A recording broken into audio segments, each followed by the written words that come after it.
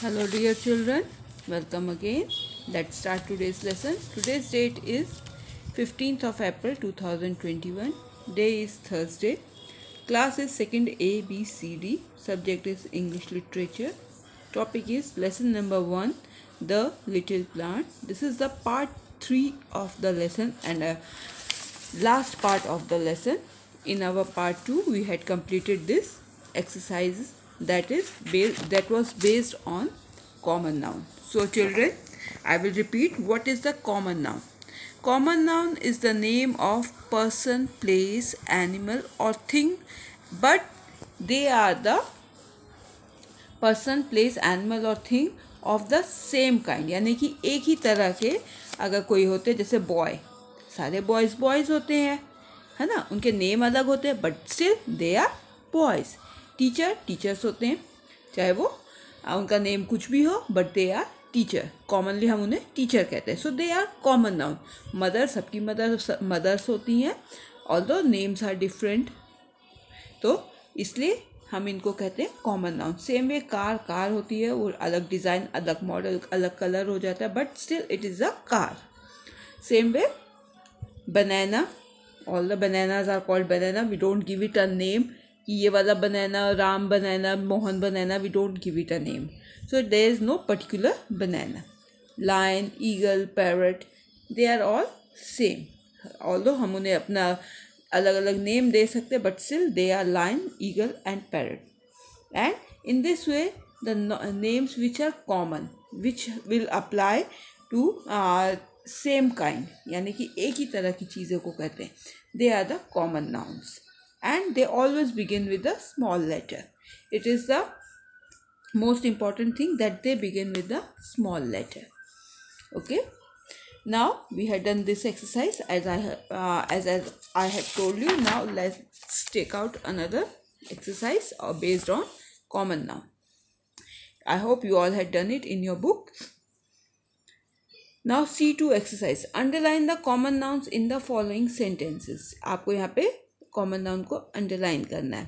Okay, and I had circle also, made the circle also, but you have to underline it. I forgot to underline it. I made the circle, but you have to underline it. First one is the peacock is dancing on the field, in the field. So what is the common noun here? Nouns पर पहले आपको noun ढूंढना है. Noun क्या है? Peacock और field. Okay, दोनों चीज़ें नाउन है. Name of a person, place, animal of thing. तो यहाँ पे एनिमल पिकॉक है और यहाँ पे फील्ड जो है एक प्लेस है. सो आपका पिकॉक और फील्ड दोनों ही आपके नाउन है. दैट इज़ कॉमन नाउन, क्योंकि सारे पिकॉक होते हैं, सारी फील्ड होती है. My grand mother tells us a story every evening. अब यहाँ पे ग्रैंड मदर एक पर्सन है, स्टोरी एक यहाँ पे एक थिंग हो गई हमारी. सो my grandmother, यहाँ पे grandmother is a common noun, story is a common noun. So you have to underline both. Third one, a bee makes honey. यहाँ पे bee is a animal, honey is a thing. So आपको दोनों चीज़ों को underline करना है. Both are common nouns. Fourth, her uncle is a doctor. Uncle is a name of a person, doctor is also the name of person. So both are common nouns, uncle and doctor. सबके uncle होते हैं, doctors ही होते हैं. Fifth, the bus is standing at the corner of the street. Bus is a thing, so bus is a common noun. Street is a name of a place, so street is a common noun. So bus and street. Sixth one, our house have 5 rooms, 10 windows and 6 doors. अब यहाँ पे house is a name of a place. Okay, so house को आप underline करेंगे. Rooms is the name of a place. Windows thing, doors thing. तो ये सारी चीज़ें आपकी कॉमन नाउन होगी. All the things you have to underline. Okay children, remember, अगर आपको जितने भी कॉमन नाउन दिए गए हैं एक सेंटेंस में, आपको सारे अंडरलाइन करने, सिर्फ एक या दो नहीं करने. Okay, you have to underline all the common nouns. यहाँ पे अगर 5 कॉमन नाउन्स है तो you have to underline 5 common nouns. House, rooms, windows, doors, all these are common nouns. The next is writing. Proper sequence, यानी कि आपको यहाँ पे कुछ सेंटेंसेस दिए हैं जिनका सीक्वेंस आपको गलत दिया है. You have to arrange them in proper sequence. जैसे आप स्टोरी पढ़ते हैं, स्टोरी में एक सीक्वेंस होता है ना, आपको पता होता है कौन सी चीज़ पहले हुई, फिर उसके बाद क्या हुआ, फिर उसके बाद क्या होगा और लास्ट में क्या होना है. तो आपको इसी तरह से सीक्वेंस बनाना है. Okay, now we are going to read the sentences. First is, firstly Hemant brushed his teeth. Next, he had a bath. Then he put on his school uniform and his shoes. Finally, he combed his hair. So, यहाँ पे आपको एक हेमंत की story बताई गई है जिसमें उससे पहले सबसे पहले ब्रश किया, देन बाथ लिया, देन स्कूल यूनिफॉर्म पहन के शूज़ पहने and then comb his teeth. Now firstly is the sentence जो कि आप हमेशा फर्स्ट सेंटेंस के साथ यूज़ कर सकते हैं. इसको कभी भी आप किसी और सेंटेंस के साथ यूज़ नहीं कर सकते. जो सेंटेंस सबसे पहले आना है उसके साथ यूज़ करेंगे. नेक्स्ट मतलब बाद में, उसके बाद क्या किया, देन उसके बाद क्या किया, और फाइनली सबसे लास्ट सेंटेंस के साथ यूज़ होता है. फाइनली मतलब लास्ट में, सबसे आखिर में क्या हुआ. ओके, तो यहाँ पे हेमंत के एक्शन बताने के लिए हमने क्या क्या यूज़ किए words, firstly, next, then and finally. ये हमें बता रहे कि हेमंत ने पहले क्या किया, फिर क्या किया, फिर क्या किया एंड लास्ट में क्या किया. Now read the following jumble sentences. Rewrite them using firstly, next, then and finally. यहाँ पे आपको सेंटेंस दिए गए हैं, आपको उन्हें अरेंज करना है. Like, I'll dry them with a towel. I'll sit at table for lunch. I'll wash my hands with soap and water. ये आपके 3 सेंटेंसेस दिए हैं, आपको इन्हें अरेंज करना है. सो सबसे पहले आप क्या करेंगे, सबसे पहले तो आप हाथ धोएंगे. सो I will wash my hands with soap and water. तो this is the first sentence. Second sentence should be, I will dry them with a towel. And third sentence should be, I will sit at table for lunch. तो ठीक है, हाथ धोया soap and water से, फिर dry किया और फिर टेबल पे लंच के लिए बैठे. अब आपको क्या करना है, fourth sentence, sorry, there is also a fourth sentence that I didn't pay attention, so sorry for that.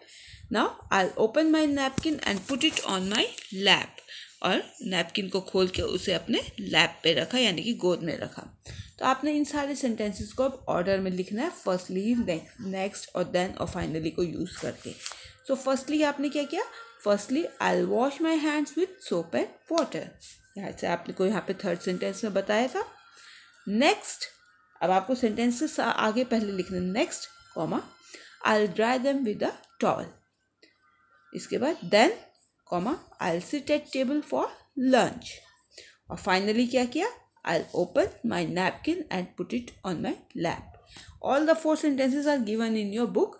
और आपको सिर्फ उसके आगे फर्स्टली, नेक्स्ट, देन और फाइनली लिख के उन्हें सीक्वेंस में अरेंज करके you have to right here in the blank space. Okay. Okay children, firstly I'll wash my hands with soap and water. Next I'll dry them with a towel. Third sentence, then I'll sit at table for lunch. And the last sentence should be, finally I'll open my napkin and put it on my lap.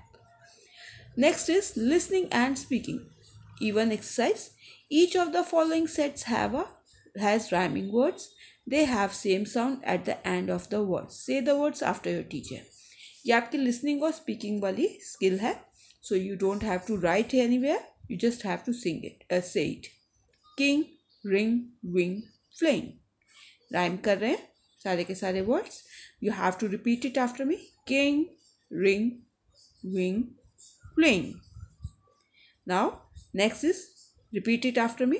Fame, same, game, blame. Fame, same, game, blame. Next is, please repeat, fly, tie, sigh, cry. Fly, tie, sigh, cry. Fourth, cheer, mare, care, mare. Cheer, mare, care, mare. Okay, all these sentences have all these words have rhymes. They rhyme with each other. Now E2 exercise, sound and spelling silently. And now here are some words are given जिनका and E से हो रहा है, but E is silent in most of the words. Now see where E is silent. Game, we are not calling E. Dove, we are again not speaking E. कोई इस ई की pronunciation नहीं हो रही, there is no E when we are speaking this word. Ride, less, Lesi नहीं बोल रहे हम लोग, लेस बोल रहे, ओके। प्राइजी नहीं बोल रहे, प्राइस, प्राइज। नॉइस, वेस, काइट, होप, राइट, केन, फियर्स। आपने देखा यहाँ पे सब जगह ई साइलेंट है, we are not saying E in any of the word. Now next is read the little plant again, right 6 words which and in the silent ई। आपको book से poem से देख के 6 वर्ड्स ऐसे ढूंढने जिसके पीछे साइलेंट ई हो। I have already written. First is little, LITTLE, little, लिटिली नहीं बोल रहे हम लोग, लिटिल बोल रहे हैं। Second wake, WAKE, wake. Sunshine, SUNSHINE, sunshine. Voice, VOICE, voice.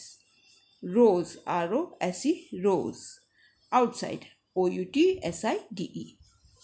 Okay, next is your activity. You have to collect a seed, plant it in your garden, and for doing this you can take the help of your mummy, papa, didi, bhaiya, gardener, whosoever is available. Okay, किसी की भी help ले सकते हैं आप इसके लिए, seed को लेने के लिए, उसको अपने गार्डन में प्लांट करने के लिए। अगर आपके पास गार्डन है, you can plant it in a pot, अपने पॉट में भी आप इसे उगा सकते हैं। Then you have to water it every day, और सनशाइन में रखना मत भूलिएगा, इट नीड सनलाइट ऑल्सो, ठीक है। और इसके बाद आप इसको अपनी ग्रोथ को देखिएगा कि आपका प्लांट कैसे बढ़ रहा है। Now your homework is children, you have to complete all the exercises that we had done in 3 days। 3 दिनों में जितना काम हमने किया बुक और कॉपी में, वो आपको करना है पूरा। Okay, this is all for today, thank you.